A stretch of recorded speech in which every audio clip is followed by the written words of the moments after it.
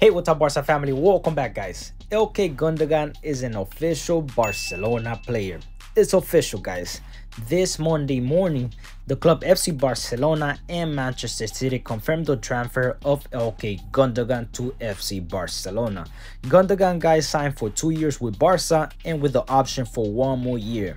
Departure Manchester City, guys, captain Ilkay Gundogan has left a heart-warming message to the fans at the Etihad, but he also explained his reasons for joining Barcelona. First, Gundogan admitted, guys, that it was hard to say goodbye to Pep Guardiola. Gundo said, "One of the hardest calls I had to make was to Pep, telling him that I was going to leave.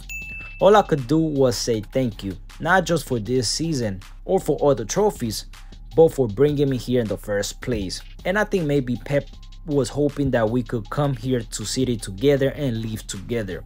But I know that he understands my decision.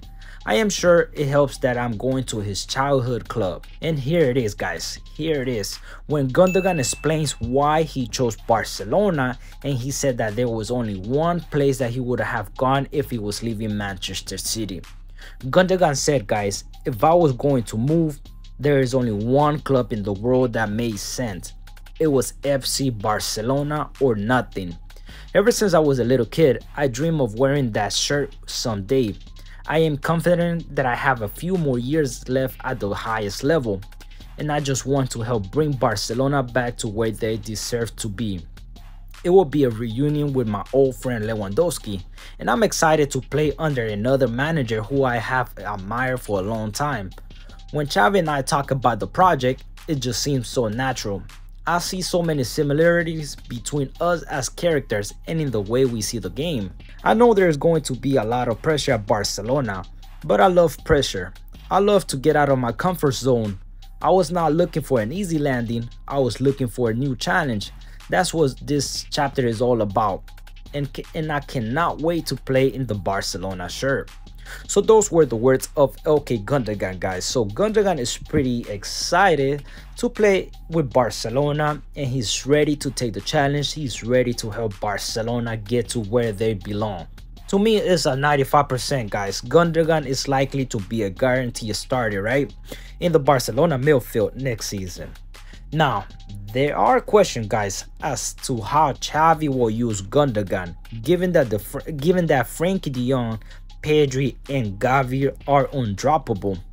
According to Sport, guys, Xavi is imagining him in the most advanced position.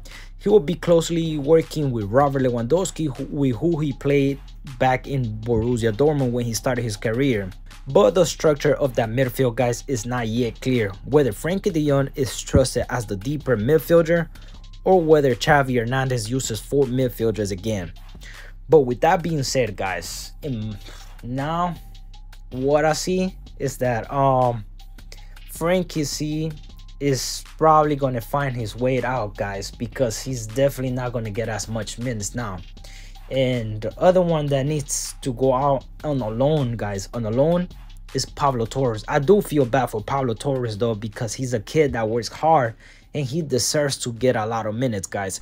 But you tell me, who can you bench for this too? Who can you bench for Pablo Torre or for Frenkie C?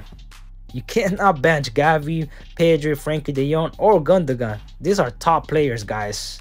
So one of these two guys gonna have to find a way out, or go on the loan, or be sold, guys. But thank you for watching this video. If this information was useful, guys, you know what to do. Hit that like button, subscribe if you haven't done it, and Visca el Barça, Visca Catalunya, guys, and I'll see you all on the next video.